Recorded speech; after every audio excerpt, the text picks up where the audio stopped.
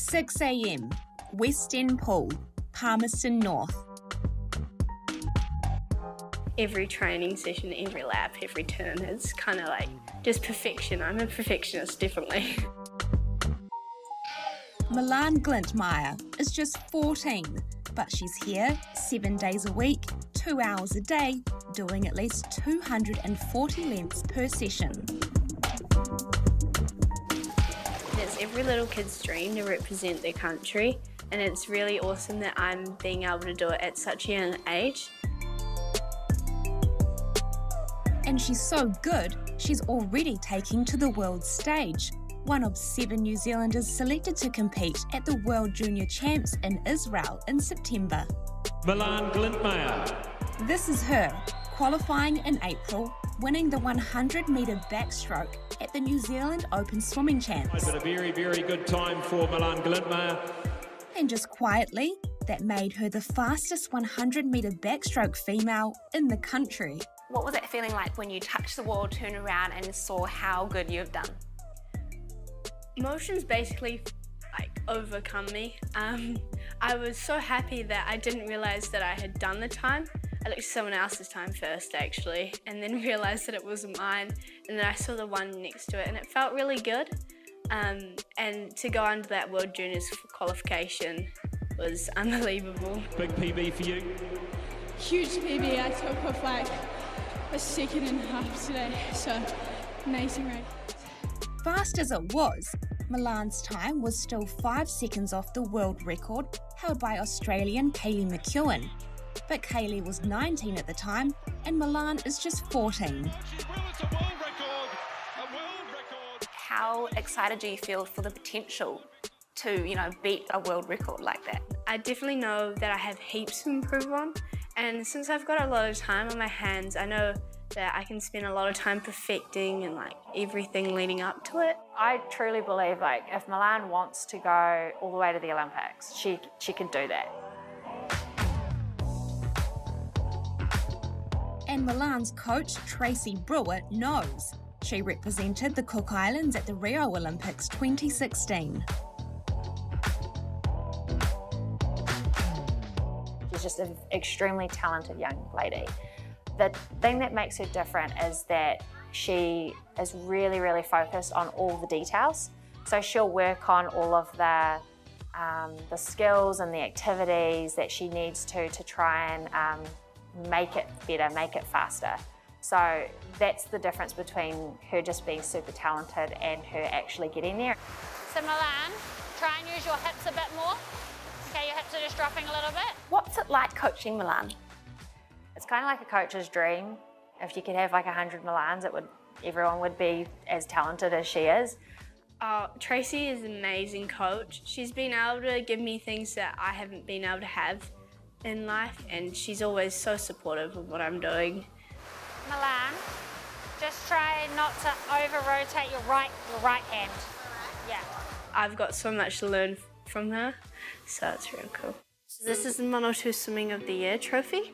I got it for the 2022 season. To be kind of the main representative of Swimming Mono 2 means a lot because they support me. The motivation behind all of it, Milan's parents, Nikki and Nathan. Nikki represented New Zealand in water polo, so she also understands what it takes. Particularly, Case, when you do your freestyle, can you just swatch your left hand when you come out to breathe? You're doing this, you're sliding out. And this is Milan's brother Case. He's just 12 and already showing big promise. I'm going to the Queensland Champs in December, and next year I'm hoping to go to national age groups. The national age groups, or NAGs, are the races for national titles in respective age groups.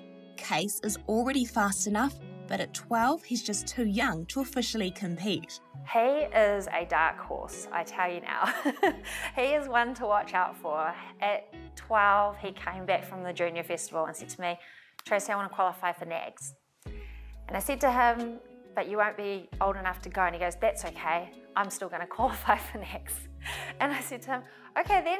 And he went and smashed out 4, 5 or 6 times to go to nags, even though he wasn't old enough to go. So in his head, he's ready. Like, as soon as he turns 13 and he can go to those national age groups, he's ready to go. He wants to rock it out. Name the sport and they can play it. Water polo, netball, triathlon, and Case is a keen footballer as well. She's really cool, and I would like to be like her maybe one day. He does stuff that normal 12-year-old kids wouldn't be able to do, which is really cool to see. Can't wait to see him kind of develop that strength over time. My dream is to be on the same team as him and go overseas. It would be great to share the Glintmeyer name out on a bigger stage. Milan's swimming idols are all Māori. There's Erica Fairweather, Maya Rasmussen, Lewis Clareburt. It's been really cool to watch them through their journey as well as mine, because every kid looks up to them. I think Lewis is the way he's held himself and the way he's developed in the pool. He wasn't an early peaker, and so for him to peak late and still do so well is pretty inspiring for everyone. I think it's amazing that Milan is a Māori female athlete, because especially in swimming, super underrepresented. And I think it's just disappointing that it's not more accessible to Māori and Pacific Island kids, because they're super talented. The commitment for parents is huge. Swimming training before and after school, and that's not including all the other sports. But Nathan and Nikki are all in. She drives me to swimming every day, so does my dad, but mostly Mum. And she takes me to all my meets, gets me where I need to be, and she's just done stuff that I didn't notice that she did, and I've kind of just noticed now that she's had a big impact on how I hold myself as a person, which is really cool. Her iwi, Ngāi Tahu, are chipping in to help fund the $10,000 trip to Israel, but Milan and her whānau are raising most of it. Well, we've got lots of ideas to what we can do, but some of our main ones are we're selling cookies, there's a lot of fundraisers, and also give a little page where people can donate if they want to support. So young, so much promise, and such composure in and out of the pool. You know, it's pretty scary to be this fast this quickly, I gotta say. But just even in my race, I can see so many kind of little details that I need to work on, and they'll all improve my time. And so I'm not too worried about that. Olympics is the biggest goal, but I've got lots of mini goals to lead up to that.